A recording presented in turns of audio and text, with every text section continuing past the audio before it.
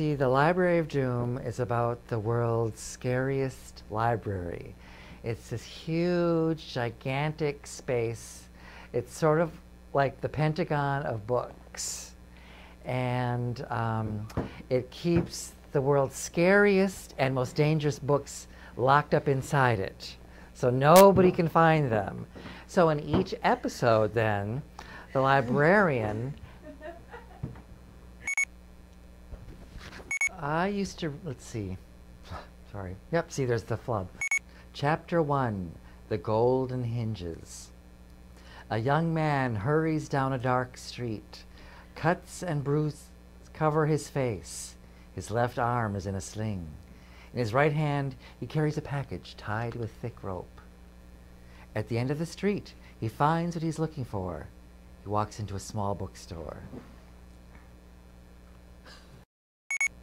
And this one is called The Book That Blipped Drud. That dripped blood. It's trapped inside of it. It's trapped inside of it. Sorry.